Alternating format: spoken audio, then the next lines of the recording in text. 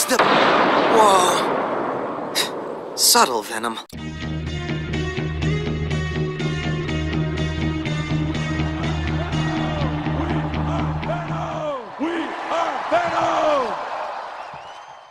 Hey, what's up everyone? Welcome back to another episode of Venom Vlog, and again, continuing our countdown to Maximum Venom, which airs tonight. By the time this episode's going up, that is happening tonight at 9 p.m. Eastern Standard Time, 6 p.m. Pacific Time on Disney XD. Make sure you check it out, or I believe you can watch it on the Disney Now app as well, if you have that on your phone or on any of your smart devices. I think you can check that out, maybe even as earlier before the show even airs, I think too. So definitely check out the Disney Now app, and also check out the show if you miss it. You know, if you don't have the app or whatever, you can check the show out tonight on Disney. But if you don't have the Disney XD channel, definitely check out the app, and so that way you can watch it along with everybody else. So yeah, today what we're going to talk about, because in the last episode we talked about season 1 of the new Spider-Man show, Marvel's Spider-Man, but then also we talked about Guardians of the Galaxy, a couple episodes from there. So we have that again today. We have some Spider-Man episodes, some Guardian episodes, and an Avengers episode that we'll talk about really briefly, because it kind of deals with symbiotes, and it kind of...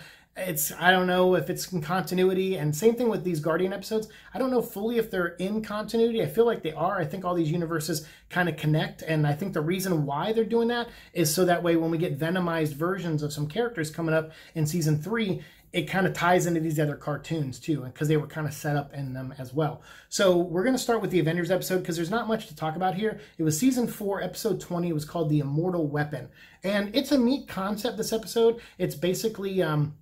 you know, the Beyonder has created Battleworld, so he's taken parts from a bunch of different worlds and made one Earth. So every zone is kind of like its own territory with different things in it, different, you know, worlds happening and different events. And it's kind of like the comic books did for a while there. They did a Battleworld book a few years ago. So that's kind of what this is. And so what's happening is that they go to this one world. It's Black Panther and Falcon, and the two of them go into this like Kunlun realm, where basically Kunlun still exists, and Iron Fist is there, and he's protecting something that he can't speak. He's not allowed to speak what he's about what he's protecting, because there's a curse on him. So he's trying to warn Black Panther, he's trying to warn Falcon, like, please don't go in there, please don't take the Heimdall sword. And Falcon and Black Panther are like, we need the Heimdall sword so we can use it to open up the Bifrost and maybe send us all back home and fix Battleworld and return all of its worlds back to where they belong. And he's like, no, you can't. If you take that sword, something bad's going to happen. But then he can't speak further than that. So they're like, screw you, man. We need this to save the universe. So Black Panther's fighting Iron Fist, which was some cool fighting for sure. But then Falcon goes in, takes the sword out, and you find out that the sword was pierced through a stone, and the stone was actually a tombstone, or like a grave, essentially, like a big casket made of stone. And inside, on the other side of the stone where the sword was in, was Dracula. The sword was piercing his heart, keeping him dormant. Now that he's free, he comes out, and he's, ready to attack the heroes. So they're like, okay, this sucks. Now he's raising his army of the undead, and they're going to take over Kunlun. And now we've done this, like, you Falcon caused this. And he's like, hey man, like, stop treating me like a kid. I'm sorry, I messed up, but I can make this right. Let's take down Dracula. And he's like, yeah, it's not going to be that easy. Like, Iron Fist, like, it took everything in me to do it the first time. And they're like, well, now you got backup, so let's try it. So just when they're about to take down Dracula again, unfortunately, Dracula reveals that he also has some extra help. He can walk in the sunlight now because he is bonded with a symbiote. So he apparently on Battleworld, there's a territory on the planet that is full of, symbiotes. And so he wants to lead his army of the undead over there so they can all bond with symbiotes, so they can all walk in the daytime with the protection of the symbiote, and they can just, run across all the battle worlds and dominate everything. So now the stakes are even higher, stakes pun intended. And so the heroes have to come together. They destroy the suit. They defeat Dracula and send him back to where he needs to go, and encapsulate him again, and keep him tombed up. And Iron Fist's like, yeah, I'm gonna stay here and keep an eye on this, and I'm also gonna, they beat Dracula, but he gets away. The symbiote's destroyed, but Dracula gets away, and he's still gonna go off and try to find the symbiote realm. So Iron Fist's like, I'm gonna go after Dracula. You guys go bring the sword back, and maybe if you can undo all this before Dracula gets where he's going, everything will be okay. So they're like, all right, fine. So that's kind of where the episode ends. It was okay. I wasn't a big fan of this episode, but I kind of like the twist that Dracula had a symbiote. I don't know, it was kind of different and neat, and that he used it to walk in the daytime. I was like, that's kind of cool. I can see that and get behind that. So and it also had led to some cool fights between like Iron Fist and Falcon, and Iron Fist and Black Panther, which I thought was fun. So the episode wasn't a total bust. I kind of dug it. It's season 4 of Avengers Assemble, episode 20, Immortal Weapon.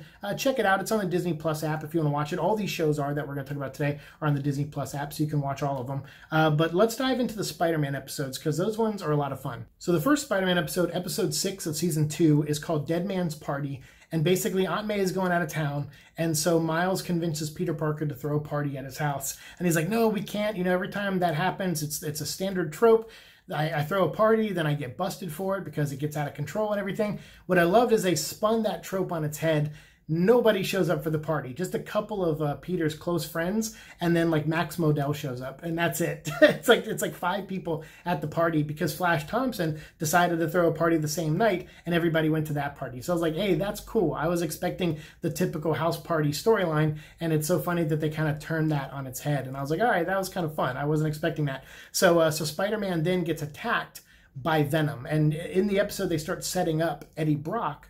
And they show that Eddie Brock is working at the Bugle, which has now been built up. In the first season, I think Spider-Man and Venom get in a fight, and the Bugle's being built in the background. So now Peter is working, for the Bugle, working for J. Jonah Jameson, and he meets Eddie Brock there. And Eddie Brock is a photographer who's trying to get pictures of Spider-Man, but his pictures aren't as good as Peter's, obviously, because Peter sets up his camera to get dynamic angles while he's swinging around as Spider-Man. So he's got the edge, obviously. So, Brock is like, how do you get these photos? It doesn't make any sense. Well, then J. Jonah Jameson decides to give a job that Eddie was going to do.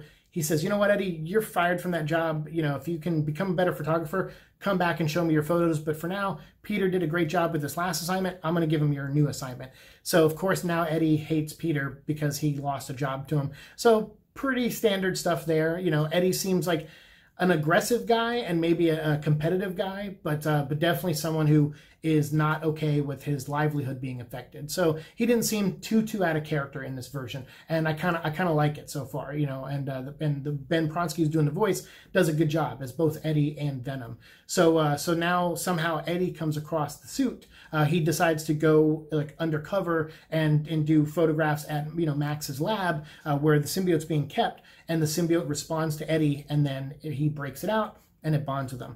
So in this episode, Peter's throwing that party and Venom shows up to crash it, but they're fighting upstairs and everyone at the party's like, what's going on up there? And Miles is like trying to cover for Peter, because at this point, Miles is also another Spider-Man who was bitten by a spider. So he's just like, oh, Peter's just probably just putting some stuff together for the party, or doing a science experiment. Let me go tell him to knock that off and come down to the party. So he goes upstairs and sees a hole in the wall, and Spider-Man and Venom have left the building and are running down the street. So Miles comes downstairs and says, hey, everybody, you got to leave. Peter is working on a science project, and he's sorry, but he's, kind of, knee deep in that, or whatever lie that, he comes up with for him. So everyone's like, fine, whatever, we're leaving. So they leave. So Miles covers pretty good, and then Miles proceeds to go out and help Spider-Man. So in the second episode, episode 7, which is called Venom Returns, that's where Spider-Man and Venom are pretty much going at it full force. And Venom is now knows that it's Peter Parker, that Peter Parker Spider-Man.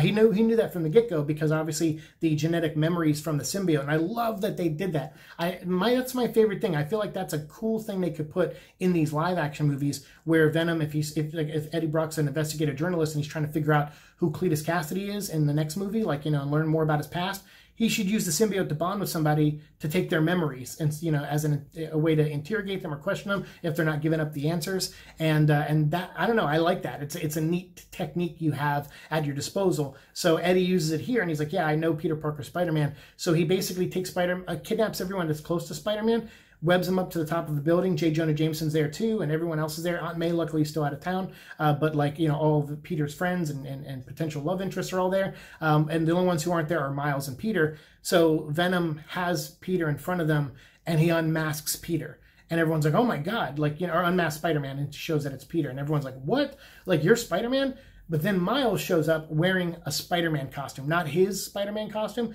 but the traditional Spider-Man costume. And he does that, and he's like, yeah, hey, Pete, thanks for taking photos of me and for being a decoy. I know that put your life in danger, but I'm a kind of a science whiz, and I needed to put this weapon together to fight Venom. So he was able to, blow it out, or blow it off, and everyone kind of was like, oh, okay, so Peter's not Spider-Man. Like it was like an instant thing. And granted, J. Jonah Jameson was still skeptical. He's like, wait, you're a fake? And and Peter's like, yeah, I just take photos of him, but he asked me to put my life on the line. And he goes, yeah, of course he would, because he's a menace. Of course he would ask a teenager to put his life on the line. So Peter inadvertently kind of covered for himself and kind of derailed J. Jonah Jameson's thought process. And I kind of like that. I was like, yeah, that's pretty funny and kind of clever. Because like, how do you get out of that? That was my problem with Spectacular Spider-Man, was people thinking Peter was Spider-Man because of Venom, and then I wasn't convinced on how they no longer thought he was, Spider-Man, that Peter was Spider-Man. I didn't think they did a good job selling it. This one, I was kind of like, all right, the only one you really had to convince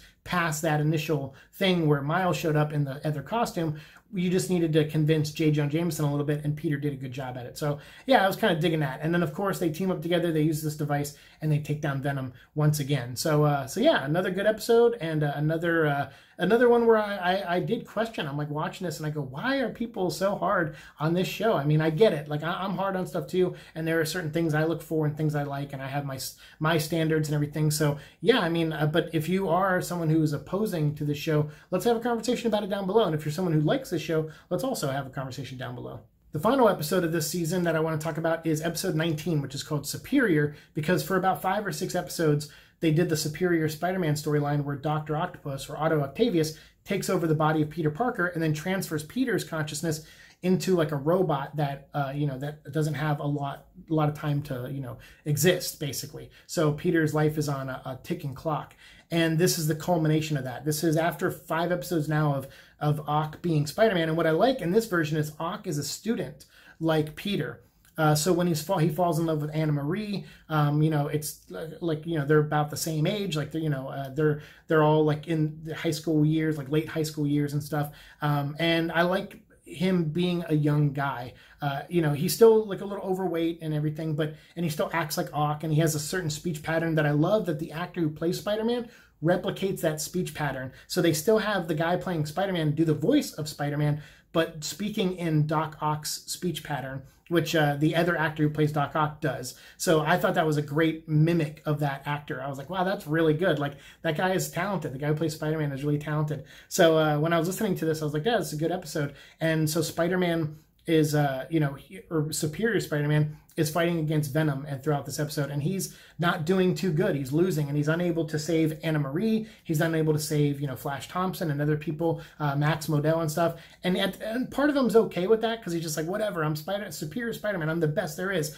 But then Peter Parker shows up at a moment where, Doc Ock in his body is about to get killed by Venom. And Peter Parker, as the little robot, shows up and stops Venom, putting Peter's own existence at risk, because now Peter has like minutes or so to live, and his robot gets mangled by Venom and thrown to the ground. So he doesn't have much longer to live. Like, that was his last chance, was he was trying to transfer his mind back into his body and then transfer Ock's mind back into the robot, and then take that robot and bring it to Ock's body, which was in a coma on the other side of town. So Peter wanted to save Ock still, even though Ock was willing to kind of kill Peter in a way. And so this was really well done. I mean, for considering they wrapped it up in like 5 episodes, but I still thought it was fun, because they did an episode where, he first becomes Superior Spider-Man and he fights against some of his other Avenger people, and friends and other teenage superheroes and stuff like Miss Marvel. And I kind of dug it. I was like, this is not a bad interpretation of that really, extended arc that Dan Slott did. I thought it was pretty good and pretty well done. So at the end, when, Ock realizes he can't defeat Venom, he goes over and willingly puts his mind into the robot and extracts Peter Parker's back into Peter's body. And he's like, look, I didn't grow up with an Uncle Ben. You did. And now that I've been you for, a couple weeks now, I've had all your memories flood into my mind. And I know about Uncle Ben. I know about Aunt May. And I know about the lessons that they taught you. And I never had that in my upbringing. And maybe that's why I'm the way I am. He goes, but I do know that I love Anna Marie out there, and she's going to die if we don't save her. And I am convinced I can't save her. So I'm willing to die in this robot to give you the time you need to go save Anna Marie. That was really well done. And so Spider-Man does. He goes out and he defeats Venom. They capture it, and then, capture the suit again, everything. And then he goes and takes the robot, brings it back to Ock's body with Anna Marie, and they're able to transfer Ock's mind back into his original body. And he wakes up and gets to meet Anna Marie for the first time in person. And it was really touching. Actually, it was really well done. I thought it combined some of the I guess, kind of the emotions of Spider-Man 2, where Doc Ock wasn't a fully bad guy, but just kind of lost his way. That's how this was. This guy, I felt like this Ock was kind of a bad kid with broken morals, but as he learned the morals, he became a better person, and he became a superior him by the end. So I dug it. I thought it was really fun. And I don't know. I see a lot of vitriol still for this show. I know I keep bringing that up, but I'm just surprised because I see that in my comments. I see that on Twitter and stuff. I see people dog on the show, and I honestly don't get it. Like, this show is pretty decent, and I like these 3 episodes a lot.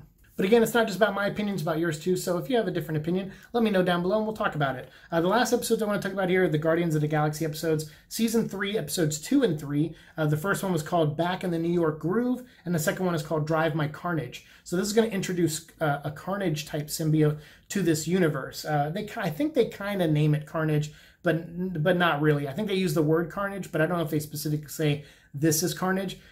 Basically what this is Thanos, he has that throne that he sits on. Well, he's been taken down by the Avengers and the Guardians of the Galaxy. They all teamed up to beat Thanos like previous season stuff. And so now Thanos has been locked underground by the Avengers underneath New York City in a prison that no one can get to. Well, his chair that he had, that he was floating on for years, inside of that, he kept a special symbiote that he helped create, which is essentially the Carnage symbiote. So he took a regular symbiote and converted it, perverted it, however you want to word it, and turned it into this big red and black mass and kept it concealed in that chair. And if anything ever happened to him, like if he was, taken into custody or locked down, that suit would find its way to him and bust him out. So that's what happens is the suit comes to Earth and the Guardians follow it there. And then when they get there, they find out it's trying to break out Thanos and Spider-Man shows up. There's some fun banter between them. Spider-Man's meeting him for the first time. They get into a fight, him and, Peter Quill, and then they both find out each other's names are Peter. It's kind of a Martha moment, which was kind of funny. And then there was some other good banter and stuff in there. But ultimately it's these, Spider-Man teaming up with the Guardians to take down Thanos, who is now possessed by a Carnage-like symbiote, and Thanos is decimating everywhere. So again, I'm thinking all this stuff is in continuity because it's the same Spider-Man. They mentioned his Max Lodell and Max Modell and all the people he works for at Horizon at the school. They mention that they go to the school at one point. Spider-Man gets some tech, and eventually he uses the symbiote himself, like the one that was captured. He busts open the Venom symbiote and uses it at the end to fight back against, Thanos Carnage. And it's a great fight, actually. I really liked it. And the animation, I thought, for Venom looked really great because you can tell they're trying to find a style. Like when Spider-Man first got the black suit, it's not the traditional black costume design. The spider looks a little different. Then the first time you see Venom, he's big, but he's kind of got these fins on him, and there's some differences to him. And then now you see Spider-Man wear the suit, and he's got the classic spider, the classic white spider on the black costume. And I was like, hey, that's great. And then when he turns into Venom, because he's getting enraged and mad, and Thanos puts like a bomb on him that'll like blow up everything in sight. So he's trying to fight back against that and trying to fight for control of the symbiote. And Peter and the symbiote find a way to really work together, and they overtake Thanos and they help defeat him and stuff. So, and they take his symbiote off him, and then Peter's symbiote gets removed too. And yeah, pretty neat stuff. And remember though, in the Superior stuff with Venom and that I forgot to mention this in the previous episode where Superior Spider-Man fought Venom. After Venom was defeated by Spider-Man, Peter Parker back in his old body, Eddie Brock was hurt so bad by the device they used that it put him in a coma. So the show ends, or that season ends, or that the season of season 2 of Spider-Man ends with Eddie Brock in a coma and the suit in there with his coma body in like a tube and stuff, unable to fully separate at the moment anyway.